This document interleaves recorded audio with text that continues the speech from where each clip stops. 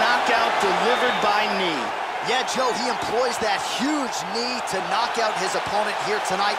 And again, he didn't put all of his velocity behind it. Location, location, location.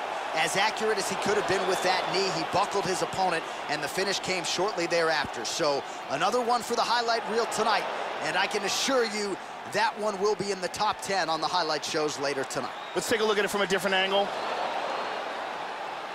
So a seminal moment for him here tonight as he gets the huge knockout victory.